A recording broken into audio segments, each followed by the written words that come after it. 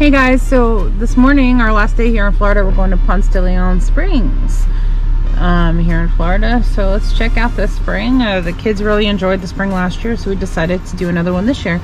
So we're about to go through the gate and we'll see you guys inside. No, wait, this isn't out. Alright guys, we're getting ready to get out of the car and go over here to the spring. Just life of us, you know. Beth is over here picking out what rafts she wants to bring in. We have them all kind of, it's cool. I love our Durango because we have this little don't mind the mess. If you're family vacationing, you know what this is. But down here we have this space, so I use that to leave the rafts inflated, and I just put them in there for when we need them. It's great. It's just very convenient. Chris has the pump. He's almost done with that one, and he'll grab the other ones from the girls and pump those up. So you see, he's almost there. Look, pretty much done. So let's head down and let's do some swimming.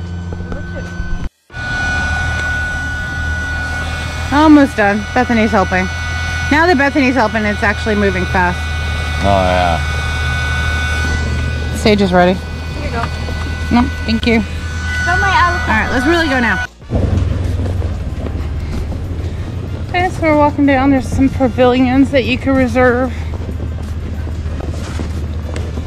And it's all ramps so far, so very handicap accessible friendly.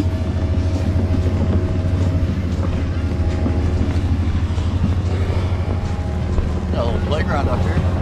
Yeah, a little nice playground. I think I saw something about a pancake house being on site too.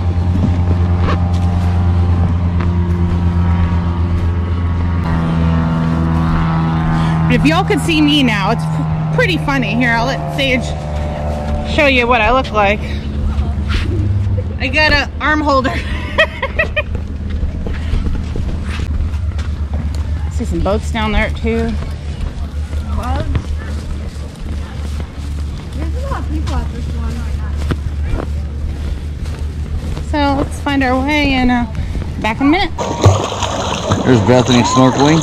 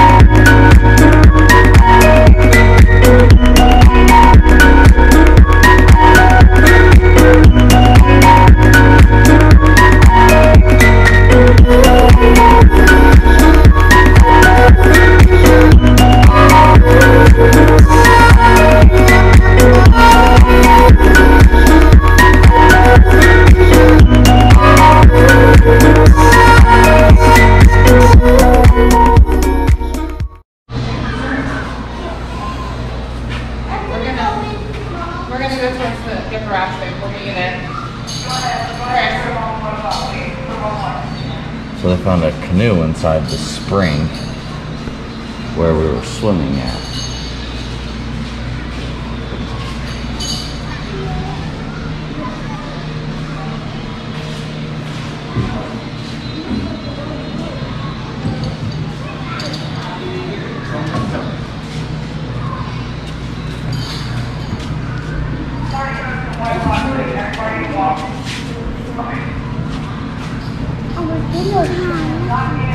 I'll get her head.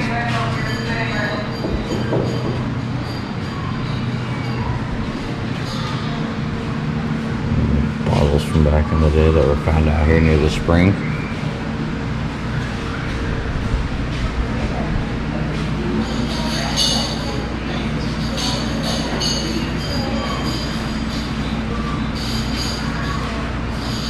That's fun.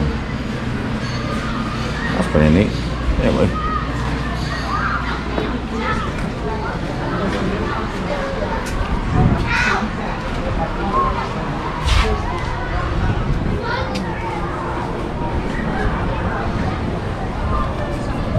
But, alright, so about 100 feet off this little dock right here, you got a good sized alligator just swimming into the woods. It's pretty big too. So we're looking right here off this little boat ramp, this little boat dock, but look at all the fish down here. We got a lot of bluegill, but there's a couple of bass under here as well.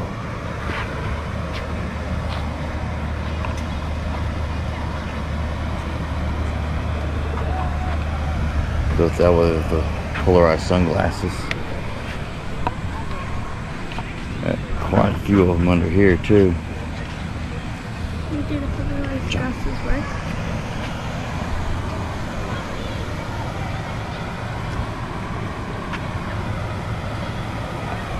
These guys, there's a lot of fish in here.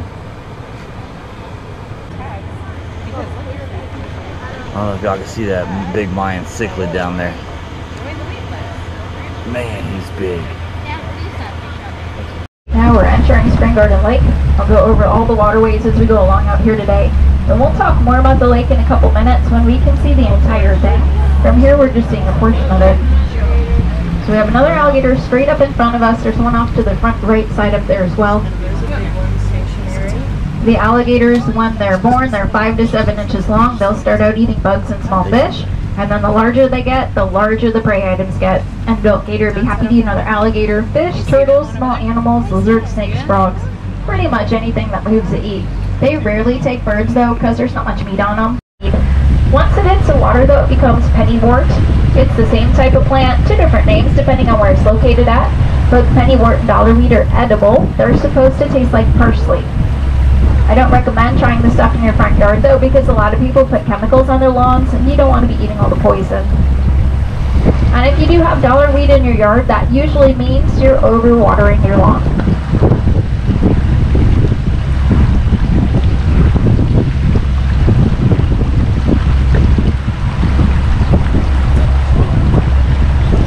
It's only 1 to 1.5 foot deep there. And our little path that we're having that we're on, our imaginary channel, it'll be 2 to 2.5 feet of water going across the whole lake here. A little wall of mud. Those trees went over during Hurricane Matthew, October of 2016. And what's neat about our trees when they come over from the storms is they still grow, just as long as the root system remains in the waterway. These trees are good examples of it. All the leaves and branches on the top side there, that's new growth. The branches are just now bending up to go towards the sky. So even though the trees fall down out here, they still continue to thrive. We've got a dark blue patch on the shoulder blade. Blue heron over there. Some spider lilies behind us. Some of these plants. And this is our turnaround spot. If we were to continue on down the waterway another 2 to 3 miles, we'd be in Lake Woodruff. We can follow the top of that along into Tick Island Creek. Tick Island Creek takes us to Lake Dexter, and then Lake Dexter takes us to the St. Johns River. Another 110 nautical miles north, we'd be in Jacksonville and out to the Atlantic Ocean, and we could go anywhere we wanted to go from there.